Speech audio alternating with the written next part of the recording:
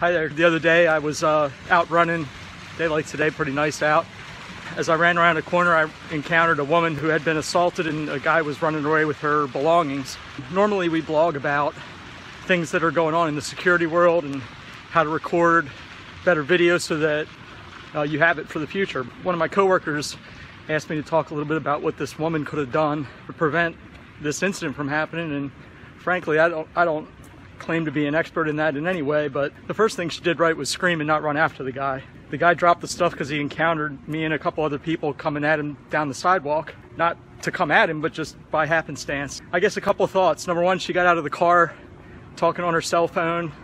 She wasn't aware of her surroundings. She had her purse in her hand. Pretty easy target. A woman by herself on a city street, not on a main street, on a side residential street. But this happened in the middle of the day, and frankly, it could happen anywhere. One of the things that I stopped doing a while ago was wearing headphones when I run. I see it all the time still. And my buddy Scott, he's gonna hate me for this because I mentioned to him that I stopped doing that, and he said, oh, I hate when people, interrupt his walk or his run or whatever he's doing with their music. But safety-wise, how do you know what's going on around you, right? So, sorry Scott, I don't condone the headphones. If you're walking down the street, you don't know who's coming up behind you, that's a real problem. Trying not to be by yourself, that certainly doesn't hurt.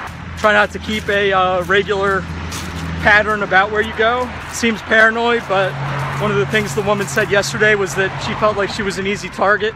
I don't know, hopefully some more people have other ideas. Maybe some law enforcement chime in and provide some input. You never know when it might help somebody. Be careful, and hopefully some people that watch this will be a little bit more careful than they are normally. Maybe some other people will come up with some ideas to share for the public out there to be a little safer. Have a good day. Talk to you later.